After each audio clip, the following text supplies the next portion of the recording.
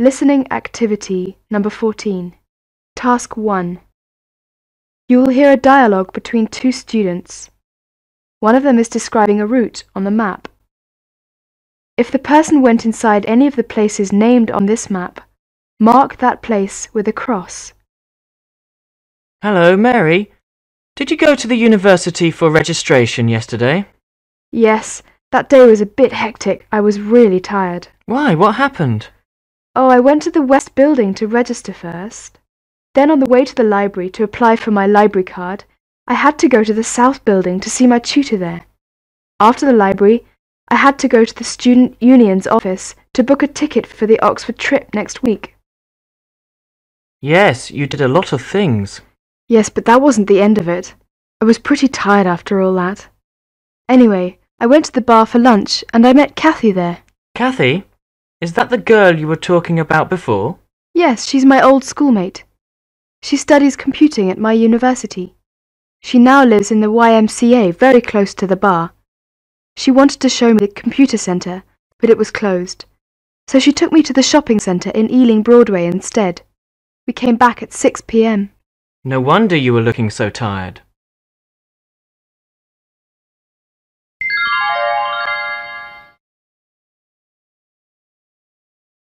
Listening activity number 15. You're going to listen to a talk about children's safety at home. Look at the table below. Listen to the talk and fill in the missing information in the correct column. Over 500,000 children under 5 are taken to hospital each year after an accident at home. Tragically, about 200 die. Most of these accidents need never have happened. Think how your adult-size home looks through a child's eyes. Think how quickly your child is growing and changing. Out of reach may be much higher than it was not long ago. So think ahead. Their safety is in your hands. Things look different from where children are. They can see lots of things to grab hold of or poke into. Panhandles, the lid on a kettle, a hot drink, or the iron. If they grab something hot, it could burn or scald them. Even a cupful is dangerous. When they're moving around, they don't always look ahead. They don't see. Panes of glass in doors and screens, things left on the floor like toys, or spills in the kitchen, drawers or cupboard doors left open. They can trip and fall over things, fall through panes of glass, or bump into things which stick out. Children like to explore and soon learn to open things.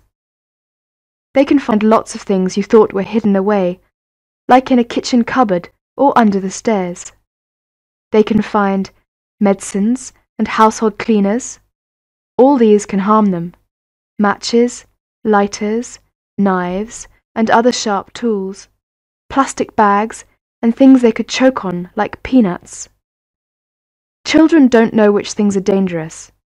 For instance, they can't tell the difference between lemonade and terps.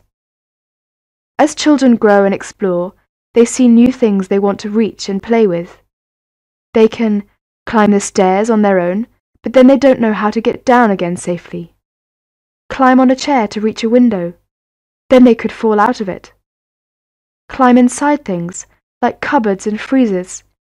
Reach switches and knobs and turn them on and off. They could be anywhere. If you can't hear them playing, please go and look for them. Keeping a constant eye on them as they move around is very difficult. You can't be everywhere at once, and anyway, it's important for them to learn about the world around them. But you can help keep them safe by planning ahead and making the right arrangements. You can store all medicines and household chemicals out of reach of children. Make sure they're not left lying around. Make it more difficult for them to touch or grab hot things. For instance, turn pan handles away from the front of the cooker. Use a short or curly lid on an electric kettle. Make sure all fires and heaters are guarded. Use barriers on stairs and in doorways until they have learned to move around safely. Fit safety glass at low level. Make sure things are not left around on the floor or the stairs. This is safer for you as well as for them. Teach them about safety. Show them how to do things safely, like going up and down the stairs. Tell them about how hot things could hurt them.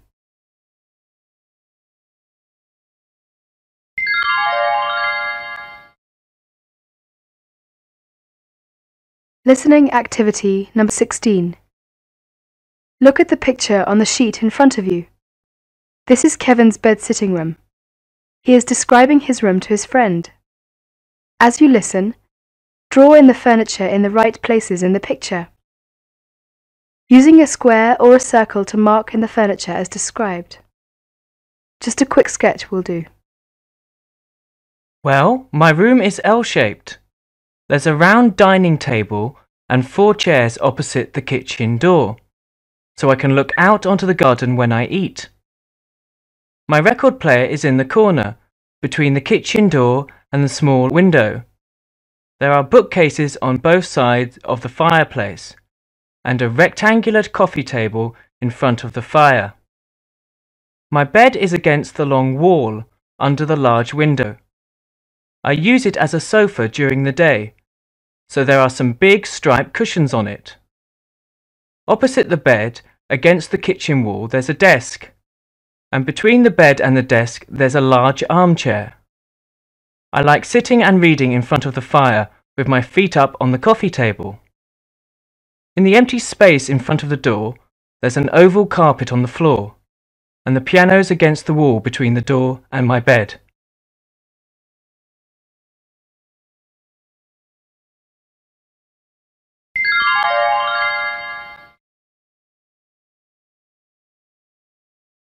Listening activity number 17. Sally bought a new house a few days ago in a small village. She is phoning her friend Richard and inviting him for dinner at the weekend. Sally is giving directions to get to her house. Look at the map. As you listen, take notes and mark Sally's house with a cross.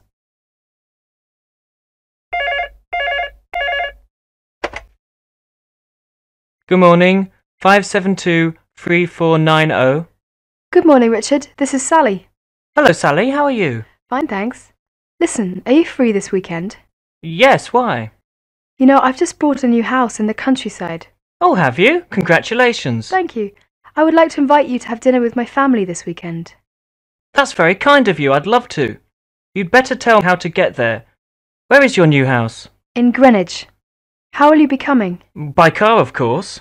All right, so you'll be coming from Andover. You need to take the road to Grand Town. Take the road. Yeah, hang on a minute. From Grand Town. 'Cause I'm writing this down. Grand Town. That's That's GRANDTOWN.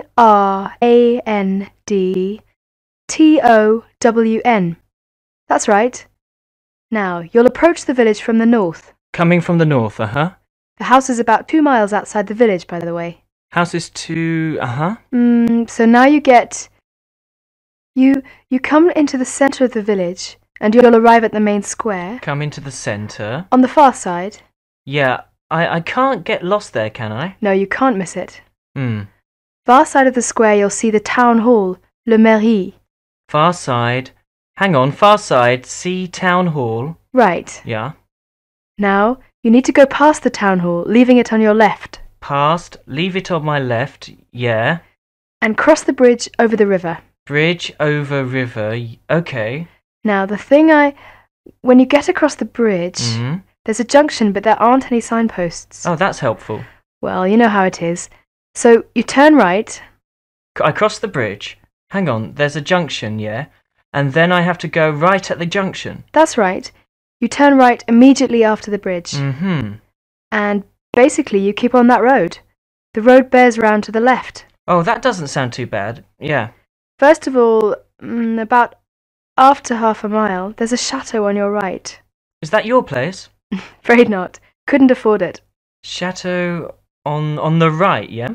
And there's a road going off opposite that, but ignore that road. Keep straight on. You keep straight on right. Yeah. Past the chateau. Keep straight on, yes. The next thing you come to is a farm at a place called Villac. Farm and then Villac. That's Vill. AC. AC? That's it. Aha. And just after that, the valley narrows and the road becomes much closer to the river. Yes. So you run along the river. Aha. For a little 100 metres, really. The house is in the next group of buildings. Ah. You've got a mill opposite the house. Sounds beautiful. Well, it's got... I think you'll like it when you get there. So hang on a minute. The mill is opposite. Yeah, you've got the river on your right. Yeah. You come to the mill, which is on your right, and three houses on the left opposite the mill, and the house is the middle one. House is the middle one. Okay. Right. So do you think you'll find it? Well, with my sense of direction, I'm not sure. But no, I think I've got everything down. Fine. I'm sure you will. Dinner will start at 6. Do I need to bring something? No, just bring yourself. Okay, I'll be there by 6. Goodbye.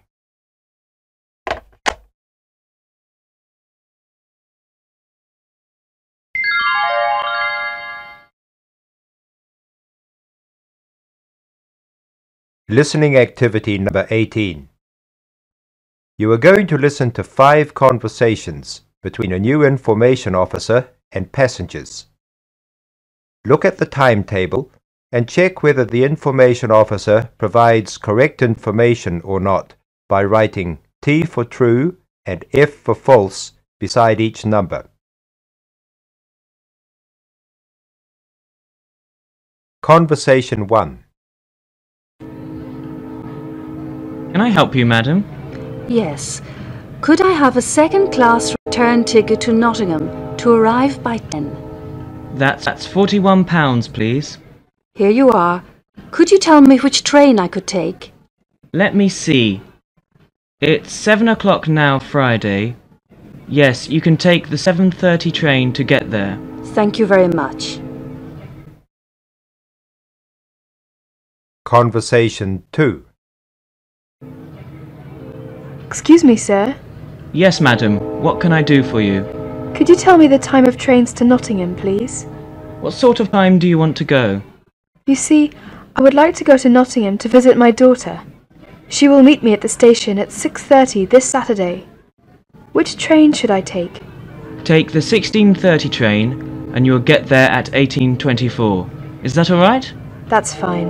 Thanks a lot. Oh, by the way, how much does a weekend return ticket to London cost, please? It costs £41. Thank you.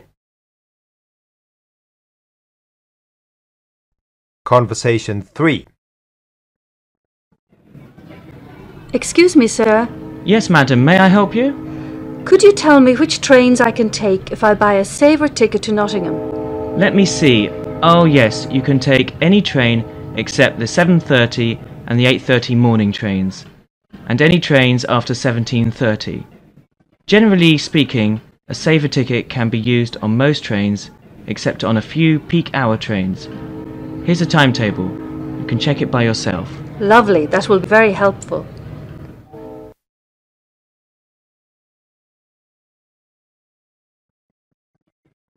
Conversation 4. May I help you, young lady? Yes, I have to get to Nottingham by 10:30 this Saturday morning. Could you tell me which train I should take to get there on time? The 8:30 train will do. I see. Could you tell me which platform the train leaves from? Platform 4. Thank you. Conversation 5. Can I help you, madam? Yes. I would like to get to Nottingham on Friday by 7 o'clock. Which train should I take? The 17:05 train. How much for a return saver ticket to Nottingham? £20, but I'm afraid you can't use a saver ticket on that train. Can't I? How much is standard fare? £41, please. Well, I think I should take standard fare. Here's 45. Thanks. Here's your ticket and change. Thank you very much.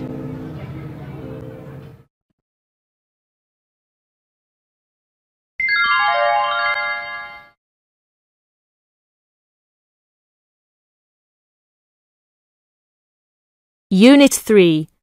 Direction and Location. Listening activity number 19.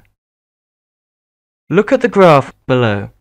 This graph shows the numbers of people who visited London Zoo, Kew Gardens and Regent's Park from 1978 to 1987. Mark in the names London Zoo, Kew Gardens and Regent's Park on the appropriate lines on the graph. Now listen carefully.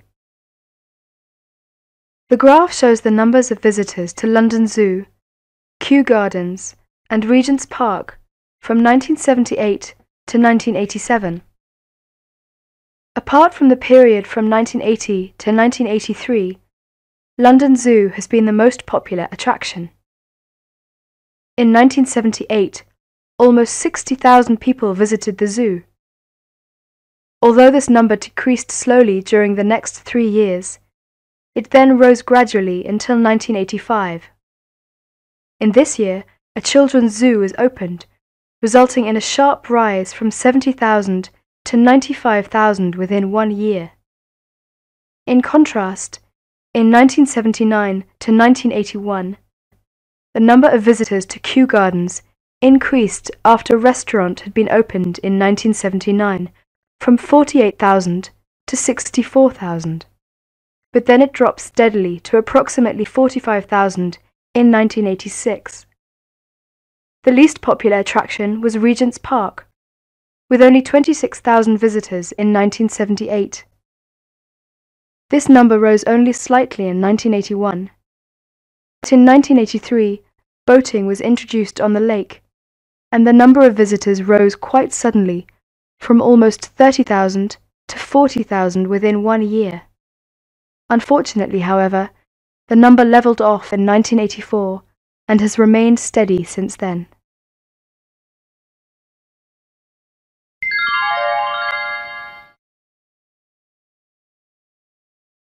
Listening activity number 20.